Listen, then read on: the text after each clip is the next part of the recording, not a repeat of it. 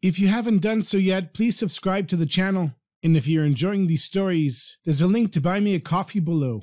This is the Chassidic Story Project with Barak Hullman, podcasting from Jerusalem, Israel. This podcast is sponsored by listeners just like you. To become a supporter of this podcast, please go to HasidicStory.com. HASIDIC story.com. You'll never know.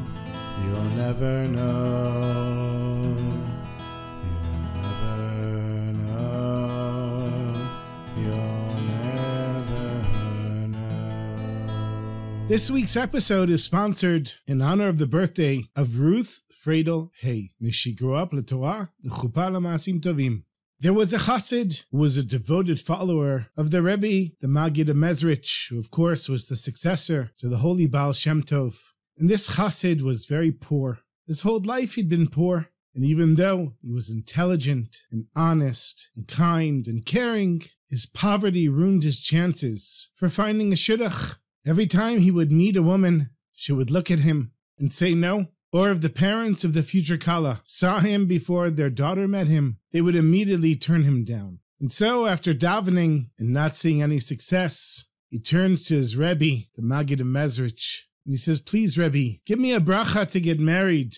You know, I'm a good person. I learn Torah. I help people. But every time people see me, they turn me down because of my poverty." And the Rebbe says to him, "My advice to you is the first offer that you get, you accept it right away." Now, to a normal person, they would have a very hard time just marrying the first person that wants to marry him. But this was a chassid, and he'd already tried everything he could. And he said to himself, if the Rebbe tells me to marry the first woman that I meet that wants to marry me, then I don't care who it is. I will have complete faith in the true tzaddik and do as he says. And so he was making his way back home, and of course not having any money. He was simply walking on the road. And as the sun started to set, there were no street lights, there were no flashlights, and so people had no choice but to spend the night somewhere. This chassid came into a small town where there was a little tavern and an inn, and since he had no money, he was allowed to sleep under one of the tables in the corner and didn't get a room. And so he lays down under the table, was trying to get comfortable and fall asleep, but there was too much noise in the tavern. Happened to be there were a bunch of drunk guys who were gambling and joking around, and they happened to be Jewish as well. And they see this chassid sitting under the table trying to fall asleep. They go over to him and they say, "Hey, you want to join us?" And he says to them, "Join you for what?" And they said, "We're about to have a wedding. You want to join us?" So he says, "Yeah, sure, mazel tov. A wedding? How nice. But where's the bride and groom?" And so these guys started laughing and slapping each other on the shoulder. And they said, "You're the groom. And the bride, she's right over there." And they start laughing. And they point over to the innkeeper's daughter, who had been serving them alcohol all night. And everyone thought it was the funniest thing. One of the guys in the crowd, he says to the chassid, "Stay right here. I'm going to go get you your kala." And so two of them went into the kitchen. A couple minutes later, they show up with this young woman who was drying her hands from washing some dishes and laughing just like these guys were. And they said, "Here comes the bride." And then, just to have fun, they took a tablecloth. 4 guys held it and they said, "This is the chuppah." They said, "Come on, bring some wine." They bring wine and a kiddush cup. And they write a ketubah. And 2 witnesses sign the ketubah. And they're laughing. And they're dancing. And they're holding the ketubah in the air. And dancing around with the ketubah, and the chatan and the kala, and they start doing the wedding ceremony. And one guy turns to his friend, he says, "Hey, you have the wedding ring?" He said, "Wedding ring? I don't know, I've got this wooden ring on my pinky. Will that work?" They say, "Is it worth more than a pruta?"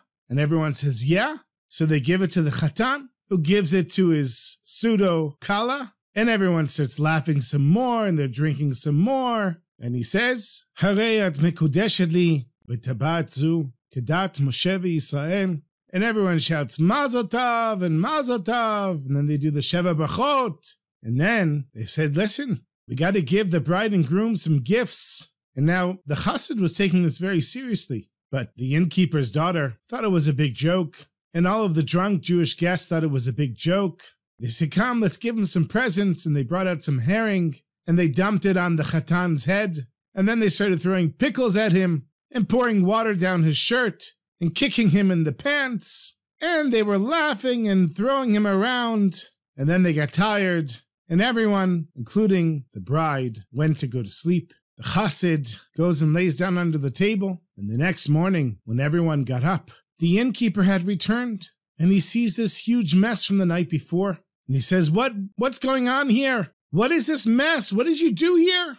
And a few of the drunk guys wake up with a headache, of course. And they say, we were just making fun. We're having a wedding. And the innkeeper says, really, who was the bride? And he kind of had a feeling that they recruited his daughter. And he said, the girl that was taking care of the tavern last night, she stood in as the bride. And now this innkeeper wasn't just an innkeeper and a tavern owner. He owned a great deal of property and was very wealthy. And he looks at this chassid sleeping under the table. And he looks at the drunk guys. And he says, tell me what happened.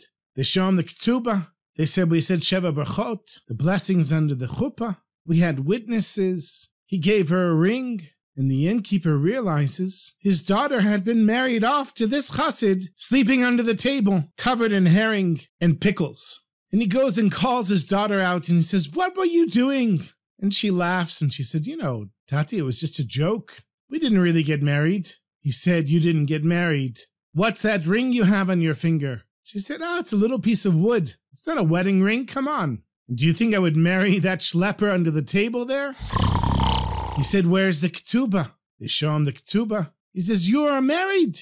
You had witnesses. He gave you a ring. You're married. He says, what am I going to do now? You think I wanted you to marry this schlepper under the table here? In the meantime, the chassid is quite happy. He got married just like the Rebbe had promised him. And he's about to tear up the ketubah. And then he realizes it wouldn't matter. Kicking him out and tearing up the ketubah wouldn't do anything because technically she's still married to him. The only thing that would annul it is a divorce, a get. So now the innkeeper becomes nice. And he goes over to the chassid and he says, come here. Come out under the table. Let me clean you up. Go take a bath and change your clothes. And then we'll talk. And the chassid goes and cleans himself up. Puts on new clothes. He hadn't had new clothes in years. Already he was feeling better. The innkeeper says, listen, why don't I give you 100 rubles, which was the equivalent of what this chassid would make in 2 years. And he spreads the 100 rubles on the table in cash. He says, I'll give you these 100 rubles after you sign a get and divorce my daughter. But the chassid said no. And so the innkeeper says, it's okay. I'm a businessman. I understand how negotiations work. I'll give you 1,000 rubles. 1,000 rubles. It's 10 years of wages for you. And the chassid said, the only way I'll divorce your daughter is if my Rebbe, the Maggid of Mezrich, tells me to do so. And the innkeeper says, okay, let's go. And they get in his fancy carriage, him, his daughter, and the chassid, and they go to the Maggid of Mezrich. And as soon as the wealthy innkeeper sees the great tzaddik, he was blown away by the kedusha, by the holiness. He'd never seen anything like it in his life. He understood for the first time what it meant when it says in the Torah that beams of light were coming out of the face of Moshe Rabbeinu. Here beams of light were coming out of the tzaddik, the Maggid of Mezrich. And the innkeeper says, listen, your chassid came to my inn. I was away for the night. There were a bunch of drunk guys and my daughter played along and so-called married your chassid. But it turns out that they actually did a wedding ceremony with witnesses and a ketubah and a ring and even Sheva Brachot. And this is not the person that I want my daughter to be married to. And I've already offered him 1,000 rubles and he won't write a divorce for her. So please, Rebbe, speak with your chassid. Because he said the only way that he'll divorce my daughter is if you tell him to do so. And the Maggid says to the wealthy Jew, the only way that you can nullify this marriage so that your daughter won't be marked as a divorcee, be able to marry a new husband, is to give her present husband 10,000 rubles. Once that's done, he'll write the get, and I will personally find the perfect match for your daughter. And the innkeeper says 10,000 rubles. Rebbe, that's an absolute fortune. And the Rebbe said, I know, you can afford to part with it. And for you, it's not a fortune. And then I promise you right away, I will find you your daughter's husband. And so the wealthy Jew is sweating from the stress, wipes his forehead with a handkerchief, And he says, okay, I have 1,000 rubles with me here. And he puts it on the table. And he said, I'll write a note promising to pay the rest in cash once my daughter receives her get. And the Maggid turns to his gabbai, to his assistant. And he says, bring a sofer, bring a scribe, and we'll write the get. The scribe comes in, and within an hour, the innkeeper's daughter is holding a document that says she's divorced. And the chassid is holding 1,000 rubles and a note for 9,000 more. And now he's wealthy beyond his wildest dreams. And he's looking at the Maggid and he's saying to himself, what do I do now? And the father of the daughter, the innkeeper, he says to the Maggid, okay, Rebbe, you promised me that once I pay this money, right away you're going to find the chatan for my daughter. So go on, Rebbe. Where is he? And the Maggid says, he's here in the room. The innkeeper says, what are you talking about? All I see is this Schlepper who has my 10,000 rubles. And the Maggid said, yes, take a look at him. And the innkeeper looks at the Schlepper, who is now dressed in new clothes, cleaned up, 1,000 rubles in his pocket,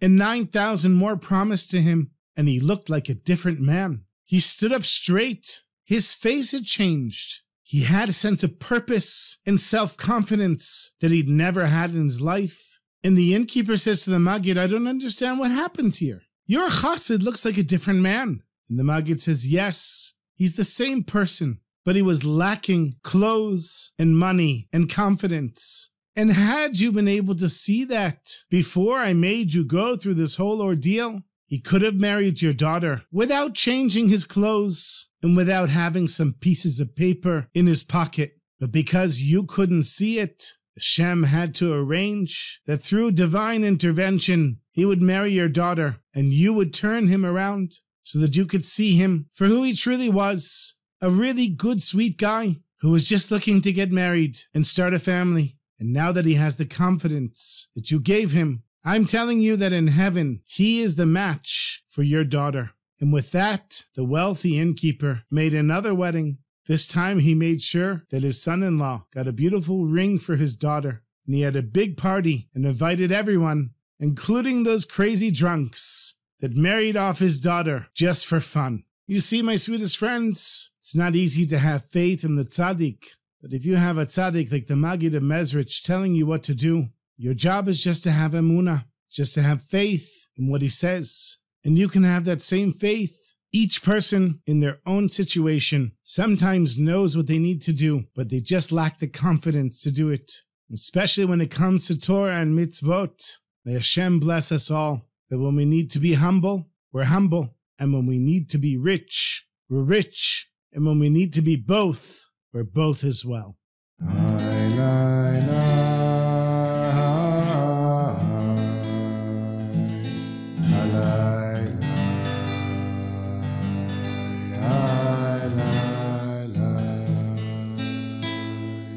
I have one more story for you.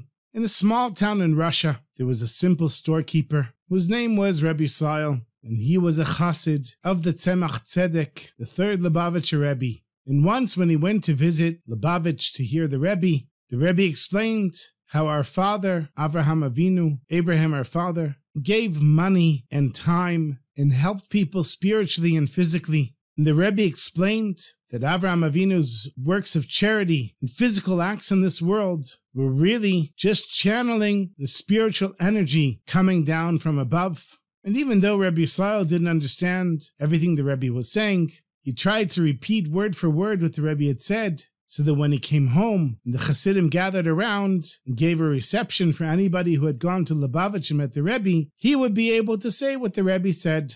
And sure enough, he comes back. And they said to him, Yisrael, tell us, what did the Rebbe say? And he said, I don't remember. I remember a few words the Rebbe said. Something about Avraham Avinu giving tzedakah and helping people. And there were two other storekeepers in that town. Their names were Shmerel and Velvel. And they were also storekeepers. And they were friends of Rebbe Yisrael. And one day, Yisrael comes into Shmerel's store. And he says to him, would you be willing to lend me a small amount of money? Now, Yisrael didn't really need the money, but he remembered that the Rebbe said that one of the acts of kindness that a person can do is lend money without interest. And since he wanted to give his friend Shmerel the opportunity of doing this mitzvah, he borrowed a small amount of money. And then Shmerel, hearing this, went to his friend Velvel, and he also borrowed a small amount of money. And then a few days later, Yisrael paid back Shmerel, and Shmerel paid back Velvel, and they kept borrowing from one another and paying back in order to do the mitzvah of lending money without interest. And the next time Yisrael came to Lubavitch, the Tzemach Tzedek said to one of his assistants, "Please go over and ask that Chassid over there what's going on in his life." Now there were famous Chassidim in Lubavitch, but this Yisrael was not amongst them. And when the assistant to the Rebbe comes over to Yisrael and says to him, the Rebbe wants to know a little bit about what's going on in your life, Yisrael was really surprised. How could the Rebbe even know what was going on with him? And Yisrael said, "I don't know what the Rebbe wants. I don't know what's going on in my life." So the Tzemach Tzedek says to his assistant, "Tell Yisrael to come to my office." And when he comes in, the Rebbe says to him, "Tell me, what do you do in the morning? Give me your daily schedule." He said, "I get up at 5 in the morning.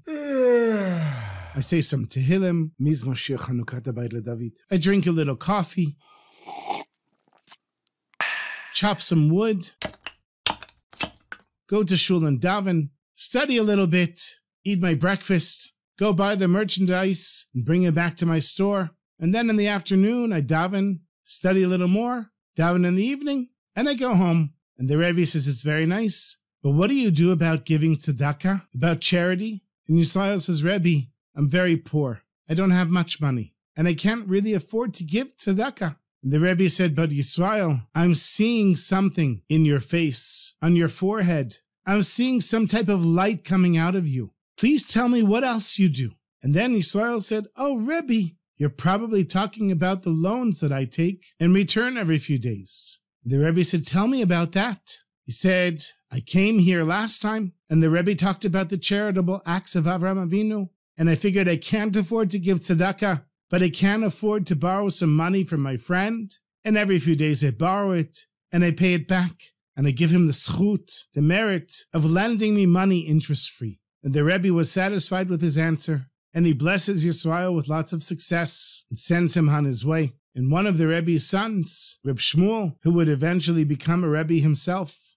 he says to his father, "What is it that you saw in the face and on the forehead of that simple Jew, the storekeeper?" And the Rebbe said, "I saw a pillar of light surrounding him that was on the level of Avraham Avinu himself. He was drawing down from Hashem's storehouses of kindness and love for his fellow Jews." And it's very rare to see that on a tzaddik, all the more so a simple innkeeper. And so I needed to find out what he was doing so that Hashem gave him that light.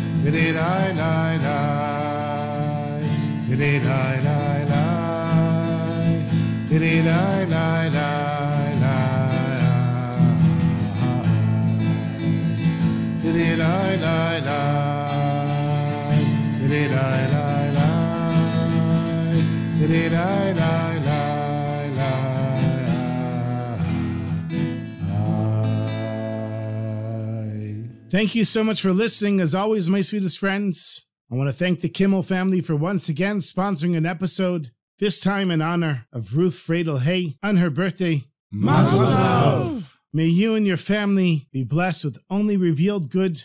And thank you to all the supporters and Reb Meir, who also sent in a contribution. and the people that have been sending in money through coffee, which there's a link if you'd like to buy me a coffee. There's a link in the podcast description or below. And of course, this week is Rosh Chodesh Elul.